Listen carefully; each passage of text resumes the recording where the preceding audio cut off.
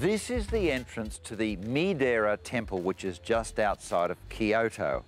Wonderful thing, about a square mile or so, with all sorts of fabulous buildings inside. But the reason we're here is to see the cherry trees that they light up at night. And inside, I believe it's an absolute fairyland.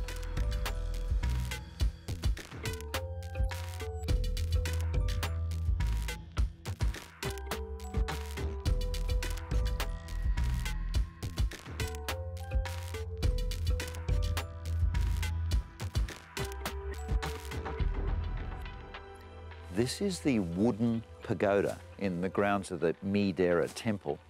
And that's a three-storey one. I reckon to be about 30 metres or more tall, and that's about 1,000 years old. But it's interesting, every so often they pull them apart and then rebuild them, putting in new timber as required. Actually made from the Japanese incense cedar tree. That's the Cryptomeria japonica that you see right through the hills here.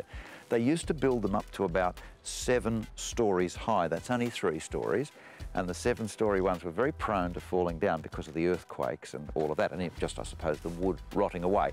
You wouldn't be able to get wood like that much these days because of the huge size of all of those timbers. But that's a 1,000-year-old pagoda. Absolutely amazing. And again, at the bottom of it, in theory, there's either a bone from Buddha or perhaps the burial site of one of the Buddhist saints. But an amazing building, and just look at the intricacy of that work. Perhaps the most amazing thing about these pagodas is that they're made without the use of nails or screws or anything of the sort. They just sort of fit together somehow.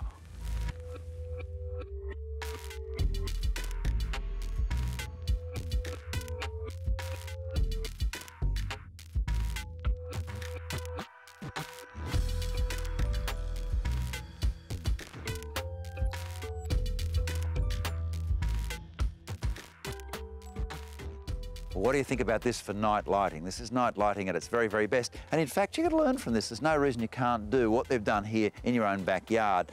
Notice along the sides of the pathway here, you've got these sort of box lantern lights just to guide your eye, and also, I suppose, to give you some idea of where you're going to walk along so you don't fall over. And there's up lights on the ground shining up into the trees to create a ceiling or a roof over the whole effect here. Notice in the distance again, more lights shining up into the trees to give you dimension and perspective. Now, all of these things you can do with simple 12-volt lighting in your own home, but of course here it's on a very big scale, and it's particularly well done.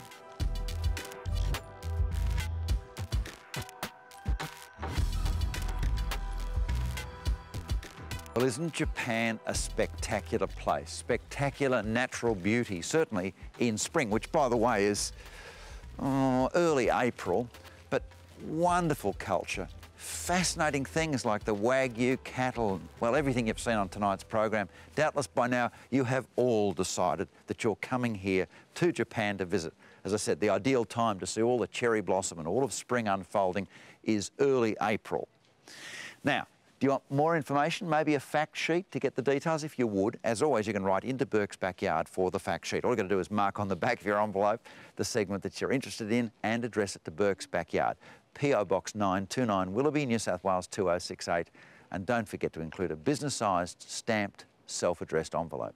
Well, again, I really hope you've enjoyed the look around Japan, one of the great countries of the world. See you all again next week. Hooroo.